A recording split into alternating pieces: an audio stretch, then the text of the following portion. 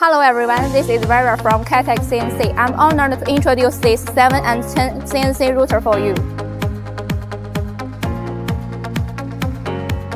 You can use it to process various furniture and make advertisements and other products. We have equipped this machine with vacuum adsorption table with 7 partitions and 28 valves. Each partition is equipped with an independent switch which can be adjusted according to the size of the plate. For the spindle, we use a 9 kW high-speed automatic tool-changing spindle, which can meet different processing needs. It is equipped with a linear tool magazine with 12 tools, ISO 32 handle, ER32 tool holders.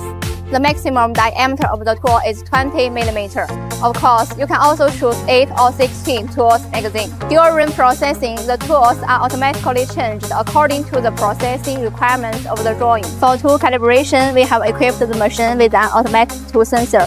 Regardless of the length of the tool, it can be calibrated at one click, and manual calibration is no longer required.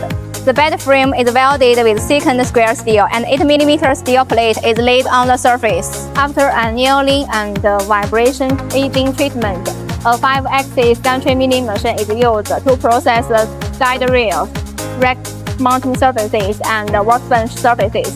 We use 1.5 kW bus absolute value servo motor for the machine's drive system, which has higher response speed and reliability, and is easy to maintain.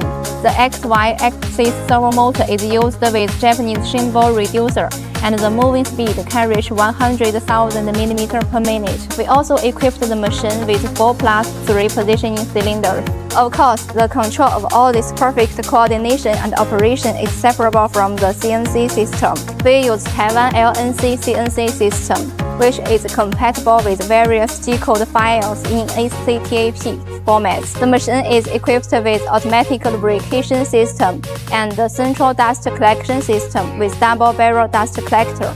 Next, I will introduce to you how this ATC CNC router works automatically.